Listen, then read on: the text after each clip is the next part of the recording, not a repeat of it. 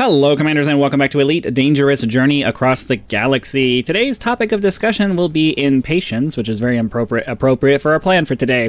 But for those of you who are just joining us, I do want to go through a quick little summary of what we've been going through so that you're not lost on what we're doing. We are currently on our way out to Beagle Point. We've already crossed through the center of the galaxy, having started all the way back here in the bubble, visiting Sagittarius A star, the supermassive black hole at the center of the galaxy. Be sure to go back and look at that episode if you missed that one. And we're currently right here making our way out into this region here where Beagle Point is. Let's go ahead and get off the ground. I would typically go through a little whoops. How did that just happen? We must not have been able to get enough speed to really... Okay, I'm not sure what just happened there. We must not have been able to build up enough speed to do any serious damage to anything, and the shields didn't go anywhere. I thought I just made a very bad mistake, but whatever. It worked, and I didn't, so... Oh, I think it's you? Okay, there we go. Anyways, I would typically go through... I was distracted by trying to do my intro and talk at the same... or talking to fly at the same time. I would typically go through a little intro for what the plan is. Our purpose for this journey has been exobiology, working to get the elite status as high up into the elite ranks as we can with that, as well as making enough money to buy a fleet carrier. I've gotten kind of impatient lately, and I kind of just want to take this episode to get some distance down. We would typically stop and do searching for searching for exobiology signals and things like that. But I think that today we're just going to do 30-ish solid minutes of just jumping and getting a bunch of jumps down, because we still have 187 jumps until our next waypoint, which isn't even in the sector that we're trying to get to. Oops, wrong. Wow, I'm just batting 1,000 today. Press the R key instead of the F key, which is what I have set for my... That's just what I have set for my jumping. Alright, anyways, let's get on to this journey. As I was trying to say, we would typically stop in a system, do a discovery scanner, full spectrum system scan, look for some biological signatures and things like that, but I think that today we're just going to do as many jumps as we can in the typical 30-ish minute time limit that I usually set. So right around the 25-minute mark or something like that, we will start looking for a body to set down on, because I still want to make sure we're, setting down on a planet. You don't need to do that, I just like to because that's how I roll. So as I said, today's topic of discussion is going to be impatience, which is very important, which is very appropriate for the fact that we are going to just be trying to get some distance down because I'm impatient to get to Beagle Point and sell off our data. I have struggled with impatience my entire life. It is something that I think most of us struggle with, but some of us deal with it worse than others. I'm definitely on the bad end of the spectrum when it comes to impatience. Obviously, you can't... Sometimes you can do something about things, and your impatience allows you to put forth extra effort to just hurry up and get things done, but other times, your impatience just makes your life harder because there isn't anything you can do about whatever. Of course, I decided to just do jumping today, and now we're getting perfect systems every time. This is what I'm talking about. This is the bad luck that I have with everything that I do. But I really want to get, I really want to get as many jumps as we can down. If we can get like 20 or 30 jumps, I don't know. I think I can typically, if I can get into the groove, I can typically do, 2 jumps a minute. So we should be able to get 50 or 60 jumps down if we can just keep it going and get in a groove and not, screw it up too much. So, I really struggle with... well, let me say it this way. In my earlier years, I really struggled hard with impatience. Now, I'm not really any more patient now than I was when I was younger, but I've learned to know the difference between things I can do something about and things that I can't do something about. And you get to a certain point in your life where you start to realize that, you're going to feel impatient, but you're not going to be able to change your circumstance.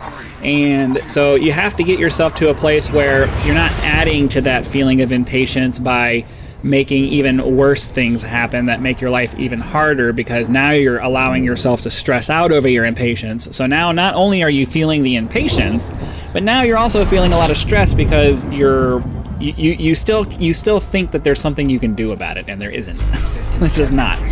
So, for example, the situation for me is my YouTube channel. I'm impatient to get to the point where it's making enough money to where I can actually start to, you know, live off of it.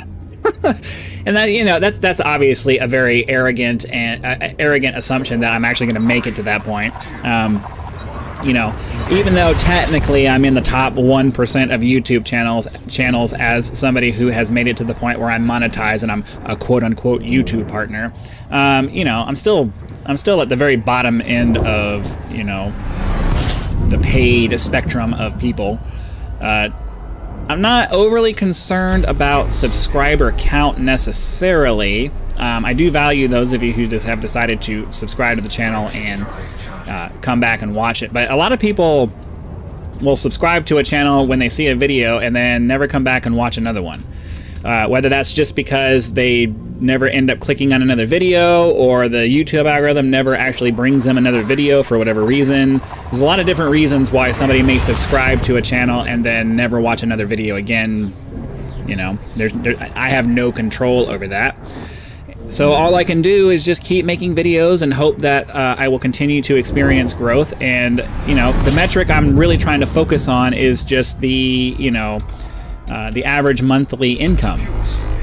This is what I'm talking about. Look how many planets we've had, systems we've gone into that have had 15 or less bodies in it. It's ridiculous. 15 is the number that I set for the for when we're going to do a full-on scan of the entire system to find biological sources.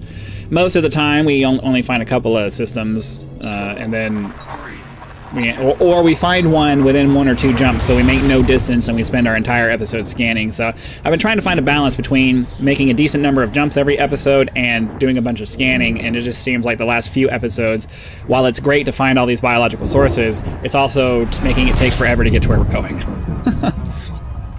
So, you know, at least when it comes to my YouTube channel, once I reached the 1,000 subscriber mark, I really stopped fixating on that number as much as I had, because the 1,000 subscriber mark was the, you know, the artificial gate that YouTube has put in the way of you being able to make money off of your videos.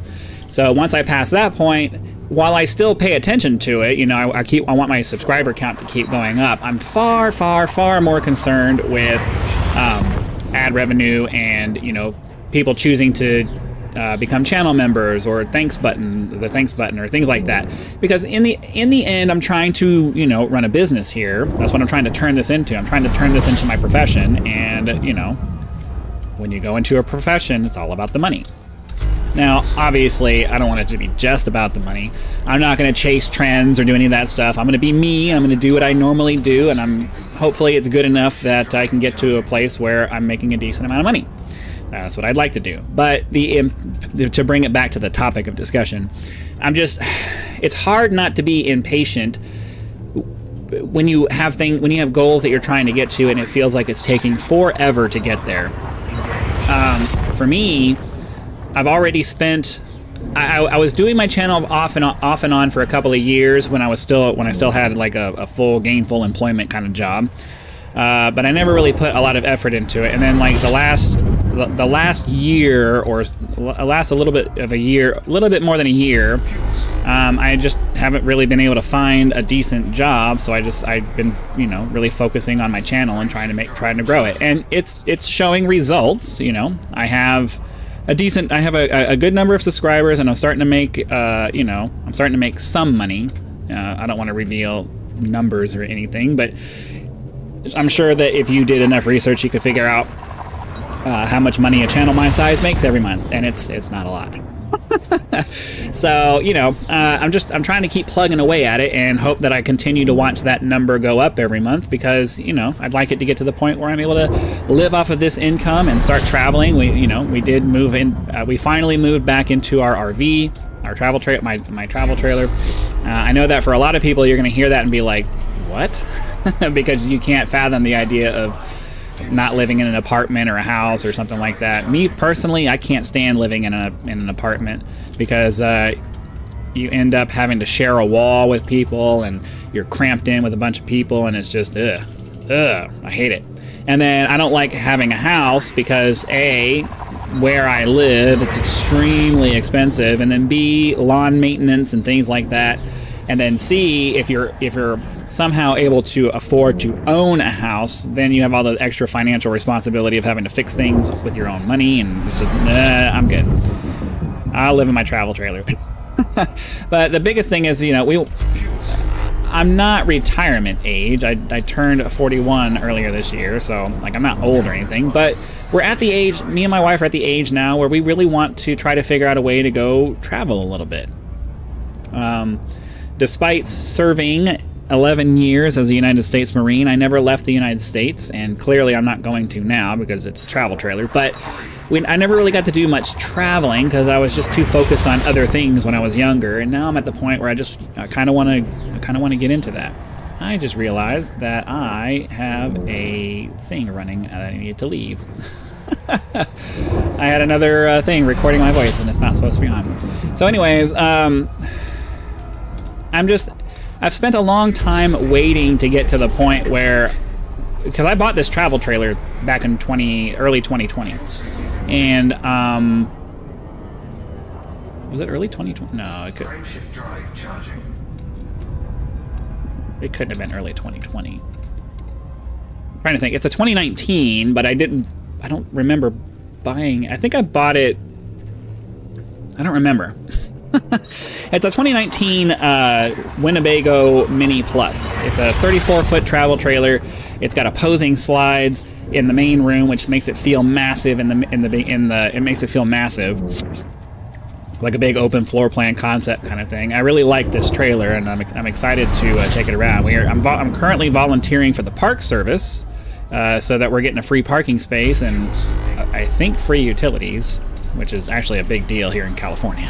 That's a massive amount of money that gets eaten up just in electricity and all that kind of stuff.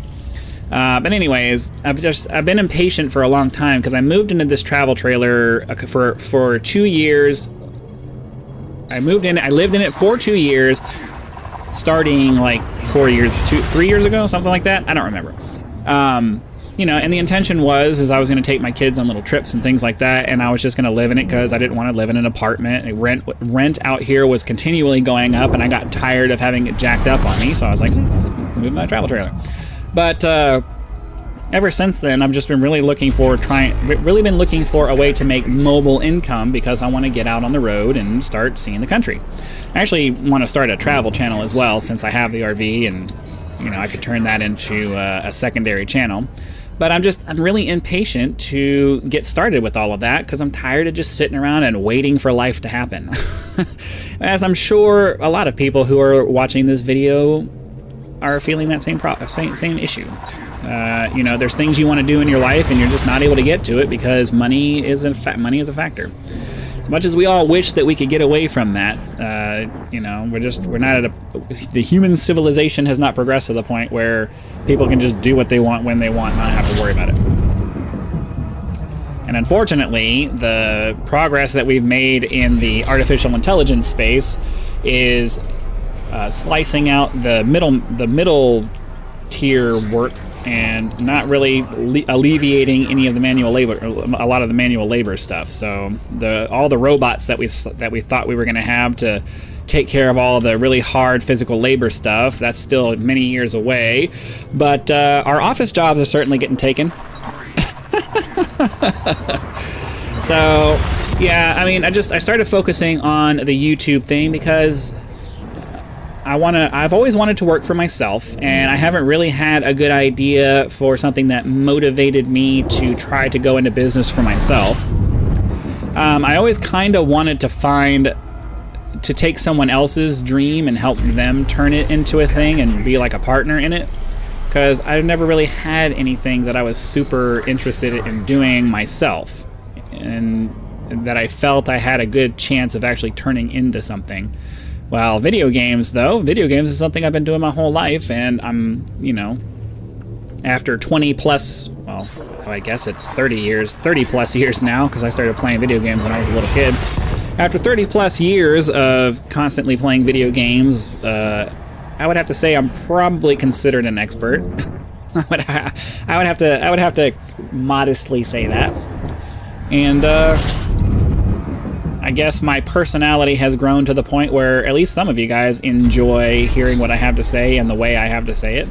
And you enjoy the games that I play, and I'm providing you guys with some entertainment value, so that's a good thing. But the story of everything is just, you know, it's a lot. There's a lot of hurry up and wait in life. If you've ever served in the military, you know what I'm talking about. It's a standard saying: hurry up and wait, hurry up and wait, hurry up and wait. You're in a rush to get things done, and then you get as much done as you can, and then you have to sit and wait for the next thing to happen. And that's where I am right now in my YouTube career. There was a lot of hurry up and get to 1,000 subscribers, and now I'm waiting for money to start really rolling in, and you know, I don't know. I don't know if I'm making a lot of sense in what I'm saying here. I'm kind of trying to just keep talking so that this boring jumping over and over again doesn't get too tiresome. That looks exceptionally bright. I don't remember seeing something that bright before. That looks kind of weird. I wonder what kind of star we're jumping to right now. No, it just looks like a regular bright yellow star. So, you know, there's a lot of things in life where we all get impatient. Every single person in the world gets impatient about something. I don't care how zen you might be, you get impatient about something. We barely used up any fuel on that one. How many jumps have we gotten done? That doesn't look right.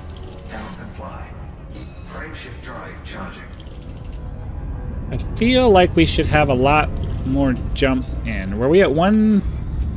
I thought we were at 160 something when we started this. 4, 3, 2, 1. I'm a little bit confused.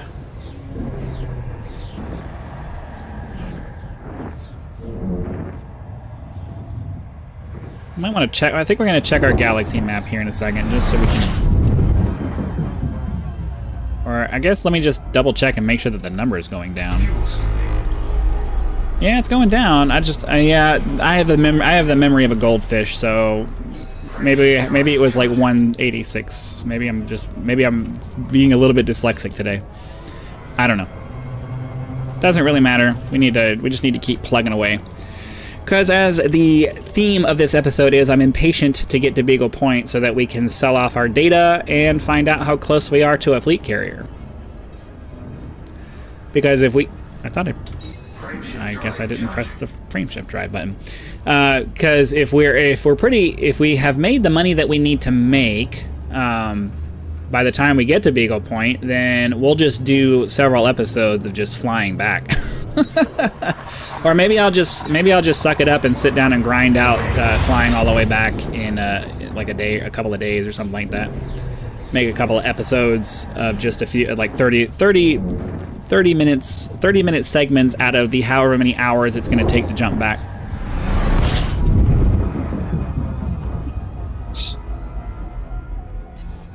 I would like to invite those of you who watch my content regularly to feel free to leave suggestions for topics of conversation that you'd like me to cover while we're doing this. I know that for a lot of people you enjoy the ambiance of being in space, but I know at the same time most of you are staying and watching the videos for extended periods of time because I try to find interesting things to say while we're doing it. So it's kind of like a hanging out with friends kind of thing when we're flying around like this. And it's just got a nice little backdrop of space going on.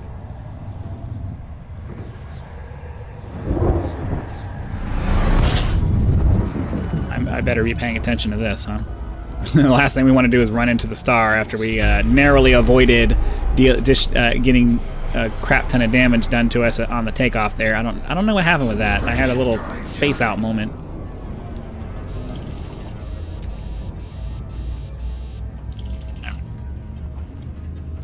was I doing over here? 165? I don't remember what we started at, and I have no way of like rewinding my recording until I'm done. So we'll just keep going to, let's go ahead and get down to what, 160, and then we'll start looking for a place to land. I think that's probably a good way to go.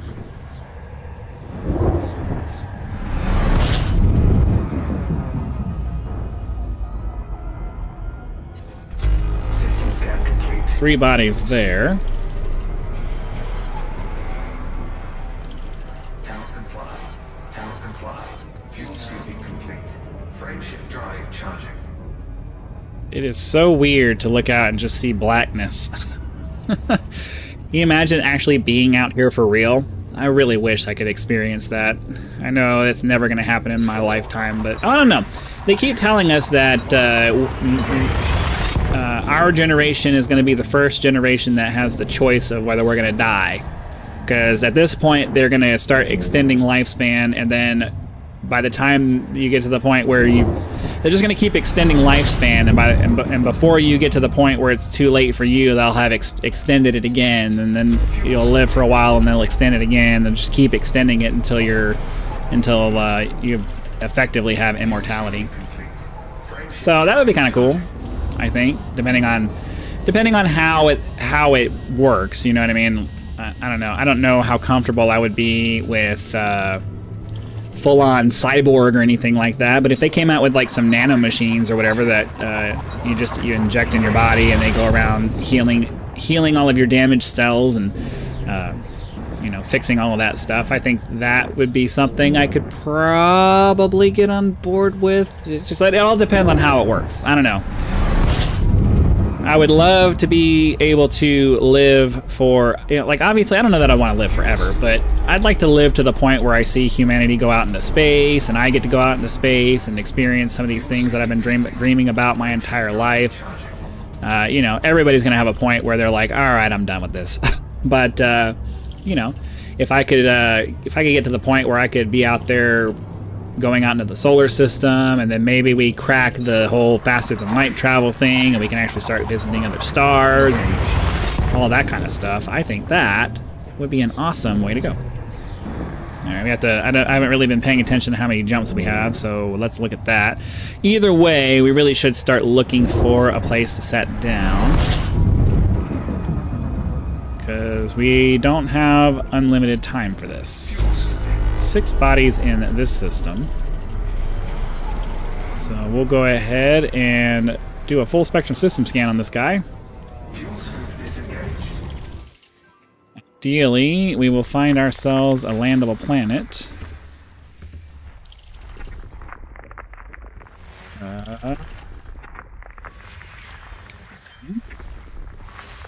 Oh, there's a biological source there, so we'll definitely go land on that one, unless one of these other planets has something better. Alright, so let's go scan some biology then. We're going to get the best of both worlds in all of this. We got a bunch of jumps in, and we get a biology at the end. It's probably going to be, say hello to the Milky Way from the other side. It's probably only going to be some bacteria, but that's okay. Let's fast forward through this. I'm going to go ahead and put a little put a little cut in here so that you guys don't have to watch the 4,300 light second journey over here. And here we are approaching the planet that we need to land on. It happened to be the actual planet rather than the moon, so that's kind of cool. It's not usually how it works. Usually we're getting one of the moons because that's where most of the biology ends up being. But we're gonna go do a scan for this one, find out what's on it, and do a little bit of exobiology too. I wasn't expecting to get any exobiology done, but we got lucky and found a source, so let's go do that. I have to say, it has been super windy all day, and I'm not talking about like you're thinking, oh, the wind's constantly blowing. No, like the tree trunks are swaying in the wind. It's like really strong today. Partially because we're up on top of a hill, a very large hill. I hesitate to say mountain. It's not a mountain, but we're on the top of a very, very large mountainous type hill. Oh, 7 probes. This is a big one. Okay, so 1. So we'll do the back of the planet, the top of the planet, left and right of the planet. the bottom of the planet, and then the front.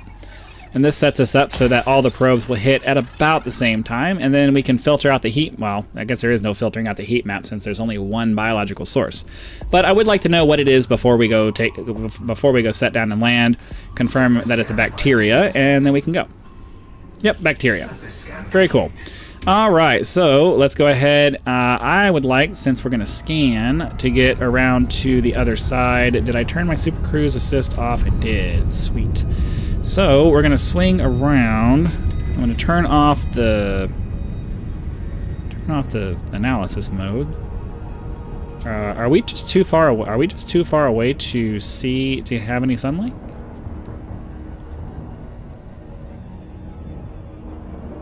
Let's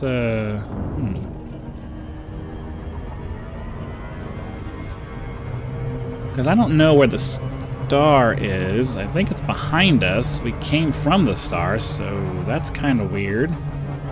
Orbital flight engaged. I'm looking for this.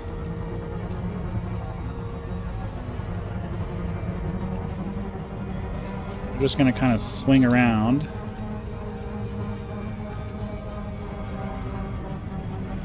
This may be a completely dark planet.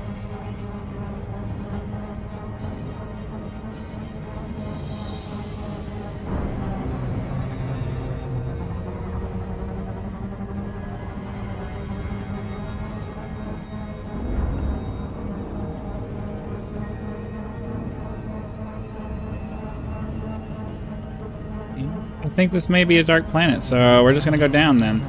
Weird.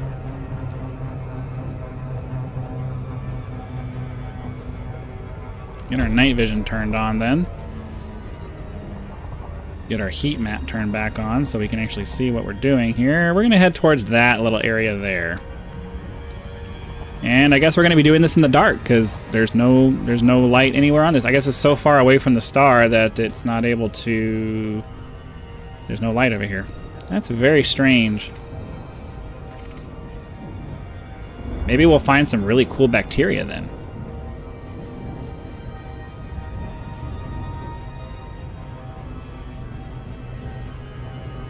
Very large planet, too. I'm not used to finding planets this large. Not with, like, bacteria. Not with biology on it, anyway. Usually, the smaller the body, the more different types of biology you find on it. It's kind of weird that way. I almost always find 5 and 6 diversity biology on little moons that only require, like, 2 probes to get it done. Alright, so the problem that we're going to have here is that...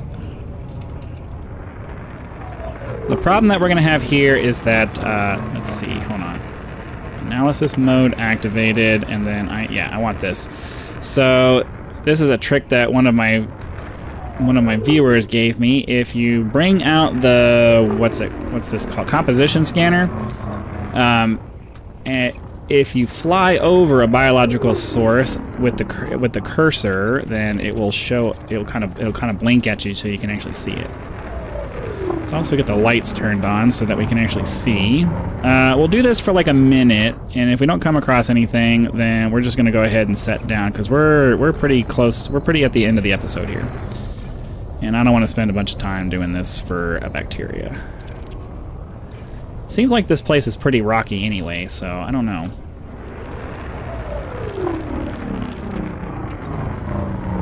Yeah, I think we're going to go ahead and just call it here. Anyways, hopefully you guys have been having lots of fun. Be sure to click that like button if you have so that the YouTube algorithm will know and send the video out to as many people as possible. If you're not subscribed, please consider doing so now so that when the next video comes out, it will show up in your feed and you will be able to watch it as soon as it becomes available. Channel members do get early access to all of my content, so be sure to click that join button, check out the list of options available there, and decide if any of those are right for you.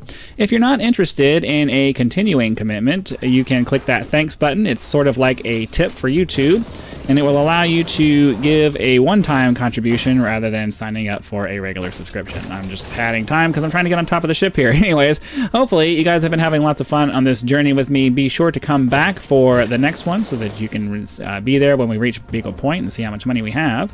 Thank you very much, and I will see you for the next one.